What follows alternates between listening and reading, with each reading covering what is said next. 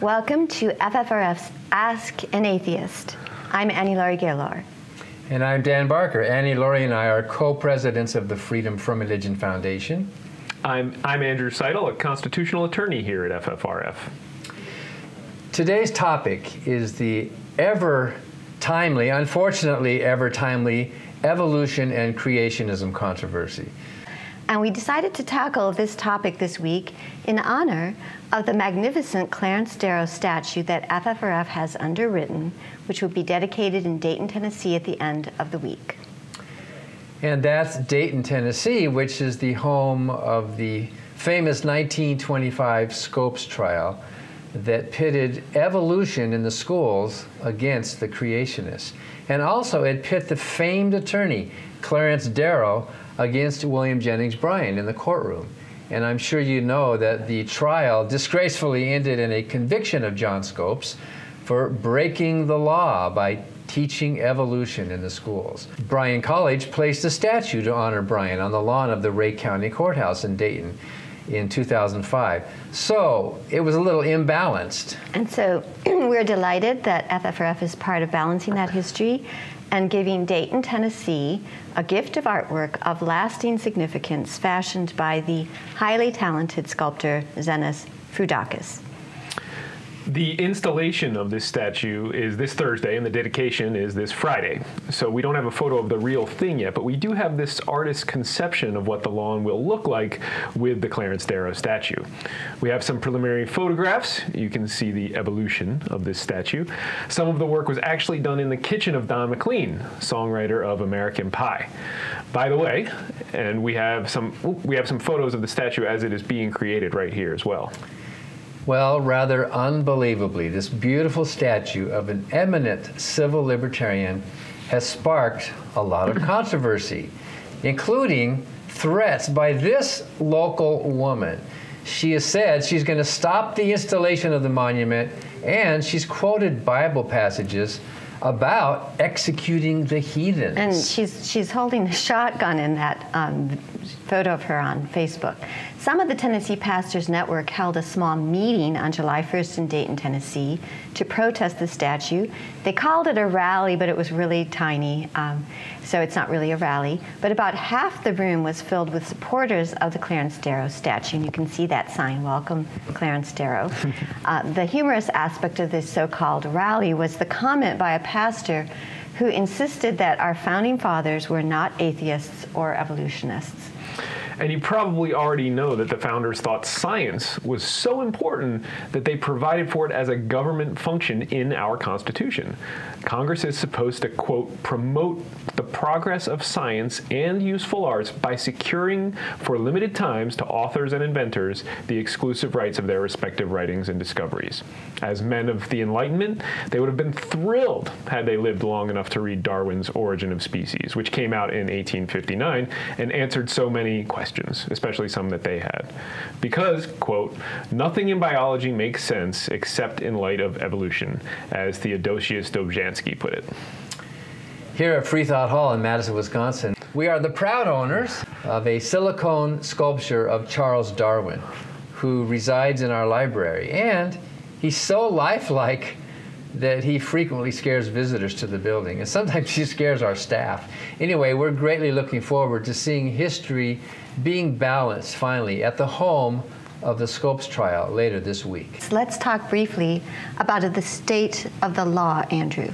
So the law on this is actually pretty clear. It is unconstitutional to prohibit the teaching of evolution. The earliest Supreme Court decision on this was Epperson versus Arkansas in 1968, and the courts have been so good on this that creationists and legislatures rarely test it in the imperative directly anymore. Instead, they typically try to circumvent the rule by teaching creationism or intelligent design, or by adding disclaimer stickers to evolutions or textbooks. But the courts have consistently ruled that creationism, no matter how it is disguised, cannot be taught in the public schools. In Edwards v. Aguilar, a 1987 case, the Supreme Court held that public schools cannot teach, quote, scientific creationism. And it struck down the Louisiana Balanced Treatment for Creation Science and Evolution Science in the Public Schools Instruction Act. In the most recent case to address this issue, Kitzmiller v. Dover, which was a 2005 case, the court found that intelligent design was simply creationism relabeled. And the court held that because intelligent design is not science, the conclusion is inescapable that the only real effect of a policy promoting intelligent design is the advancement of religion. In that case, by the way, the school district actually paid out over $1 million in legal fees for defending this patently unconstitutional policy. And I like to joke, and I guess lots of people like to joke, that creationists are proof of evolution because their backdoor attempts to inject creationism into science classes keep evolving. And I also like to say that it is a black eye on our nation that so many adult Americans reject evolution. It's only recently been a major survey that found a majority by a slim margin accept evolution, and typically we see about half of Americans reject evolution, and that really holds our nation back. The journal Science published a 2005 study making the public acceptance of evolution in 34 Western countries. And the United States ranked 33, second to last. And understanding evolution is absolutely essential to any comprehension of biology, medicine, pharmaceutical research, agriculture, biotechnology. We cannot understand these things without understanding evolution. So this resistance to accepting evolution is putting our students and therefore the future of our country at a significant disadvantage and retarding progress and imperiling the standing of the United States. Eugenie Scott, who was the executive director of the National Center for Science Education, put it this way: you can't really be scientifically literate if you don't understand evolution, and you can't be an educated member of society if you don't understand science. So that's no laughing matter, but sometimes you can find humor. Yes, and we wanted to share some cartoons by our favorite cartoonist, Don Addis, who recently died, but he was the very talented cartoonist of the St. Petersburg Times. And he did a number of cartoons making fun of creationists, and so we have a little show for you.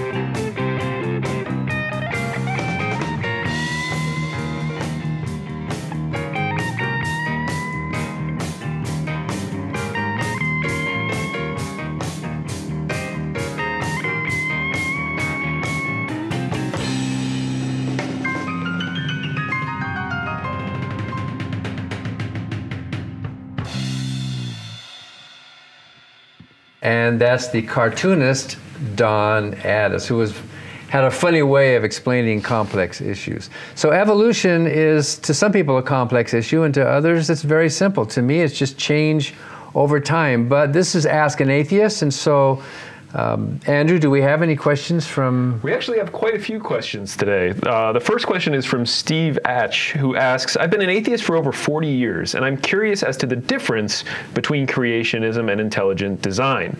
Are there differences?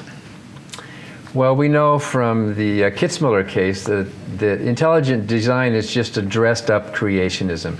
It's just the same old biblical fundamentalism where they're trying to make it look scientific. When they use the phrase intelligent design, well, the word design implies a designer, so there's a creator, so that's creationism.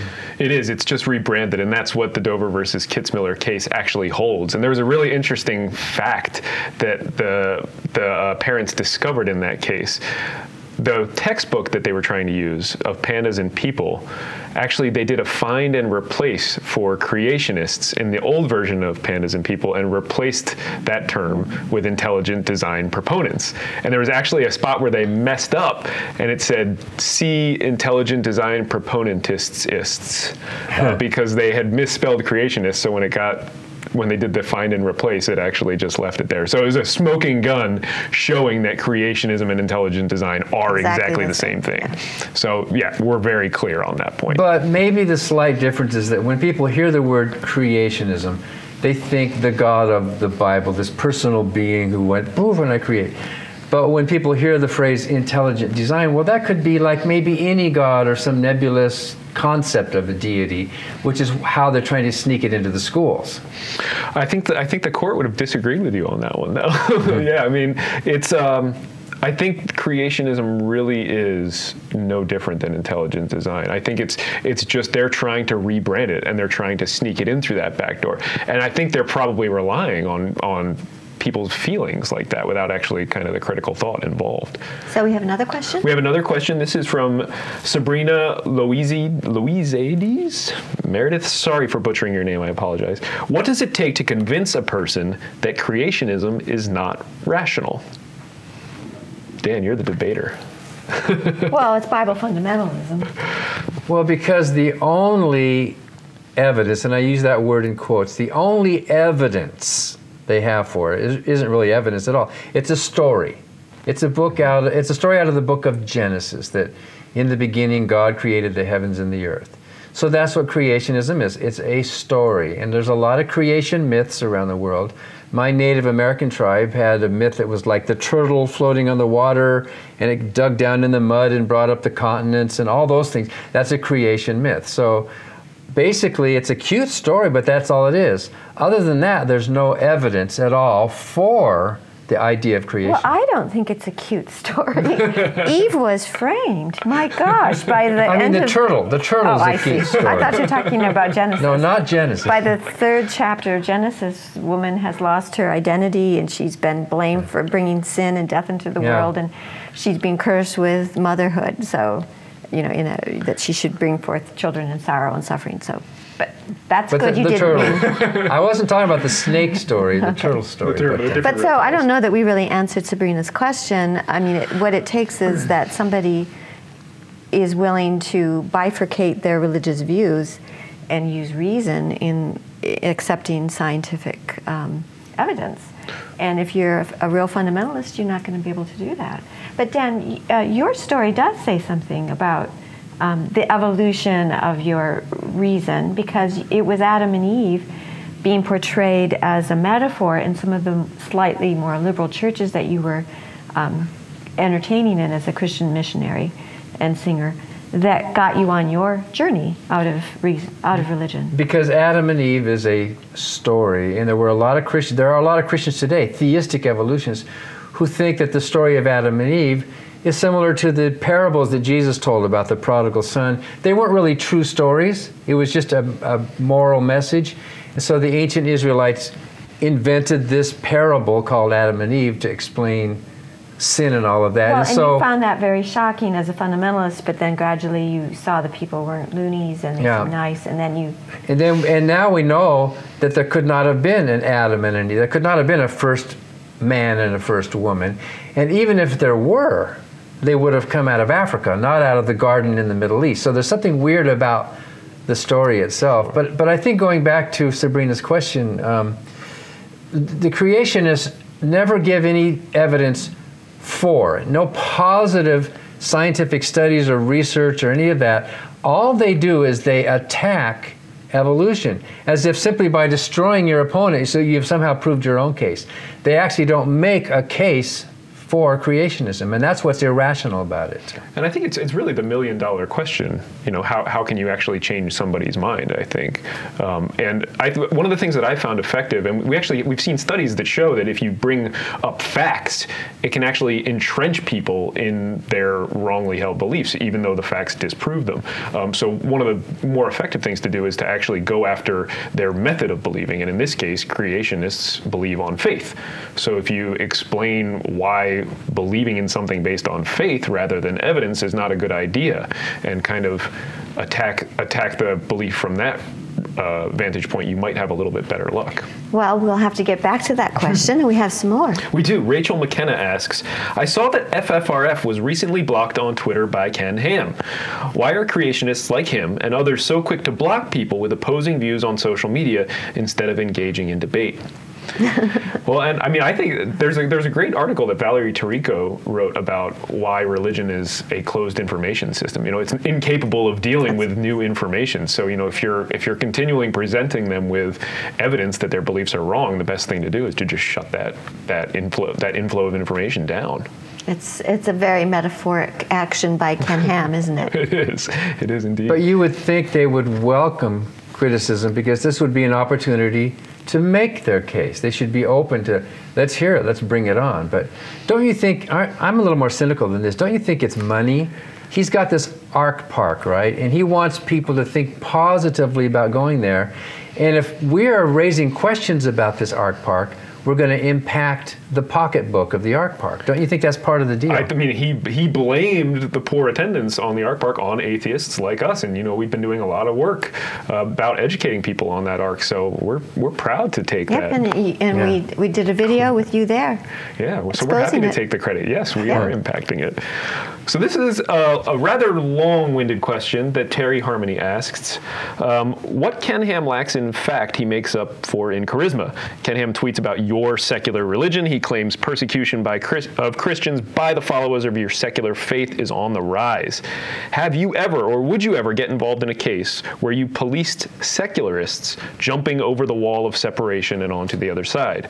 Take a scenario where an atheist group sought to violate the free speech from another group. Would FFRF stop that? This is a better summation of the question here. Is FFRF Team Atheist or Team Constitution of the United States of America?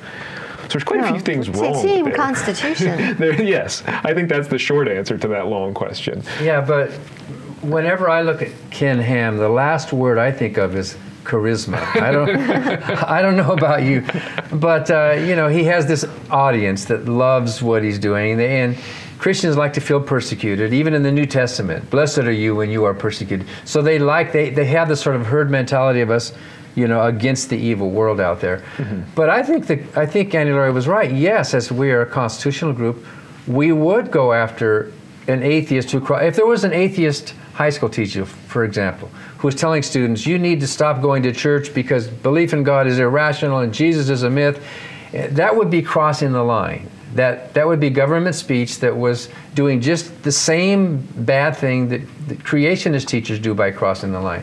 We think the government should be neutral, although in practice, it's not usually the atheists who are crossing the line. We've never seen it. But it could happen, I suppose. There could be some angry atheist teacher who would want to, abuse the office to impose their atheism on the students.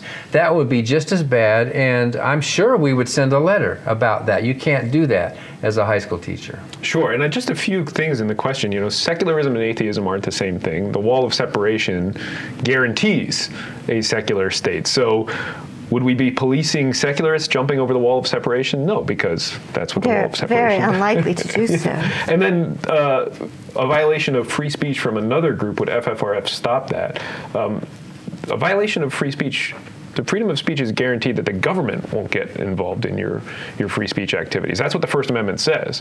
It says that Congress shall make no laws respecting an establishment of religion or prohibiting the free exercise thereof or abridging the freedom of speech. So it's not about one group burdening another group's free speech. And so perhaps they're getting at there. the people and campuses that are basically shouting down speakers. I see. And I do very much think that is the wrong tactic. I'd be there with my picket sign, and I have many times, but I would not go in and physically disrupt a gathering that was being put on at a college, university, because I didn't like the person, I would educate about what was wrong with that. The best way to combat a bad idea is with a better idea. Right, maybe go in and ask a question, but I wouldn't engage in harassment to the point where they could not go on. That happened to so many women.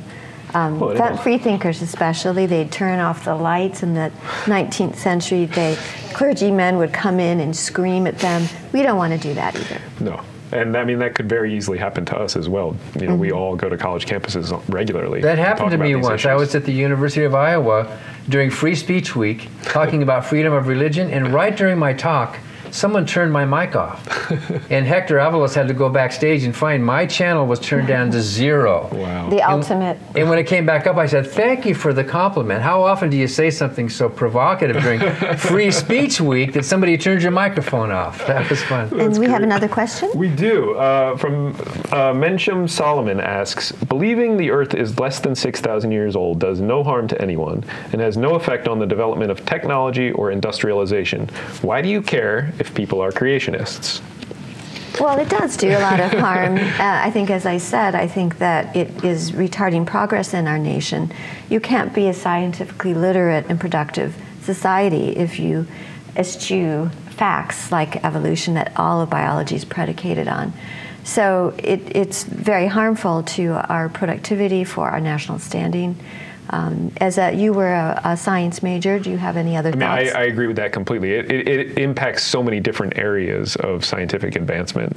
Pharmaceuticals is a huge area where, I mean, if creationism were held by all or enforced by the government, which is what many religionists are looking for, you know, we would be back in the Dark Ages.